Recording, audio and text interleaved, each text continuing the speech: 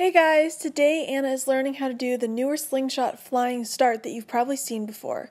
It's really popular with the pro swimmers and is usually a lot faster than a traditional start where you just throw your hands forward. Anna's current start is a track start, but she only throws her arms forward while she pushes off, and as a result she doesn't get enough explosive power. To teach her how to switch to the flying start by throwing her hands behind her, with a high elbow recovery, we're going to use pull buoys.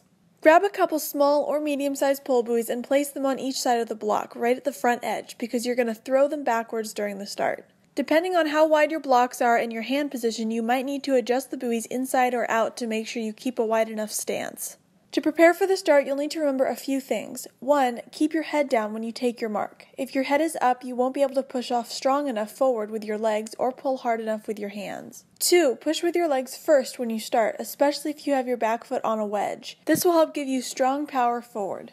3. When you use the pull buoys for this drill, they will help you get used to throwing your hands backwards quickly as you push off. 4. Make sure you jump high enough to have time to get into a quick yet tight streamline for a smooth entry into the water.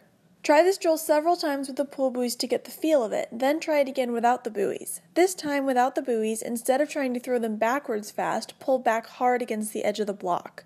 This will give you additional explosive power while you're pushing with your legs. Just remember to keep your head down and start to push off with your legs first, then pull back hard with your hands. Let me know in the comments below if this drill helps you switch to the new flying slingshot dive. Thank you so much for watching. Please give this video a big thumbs up and subscribe to see more videos. Bye!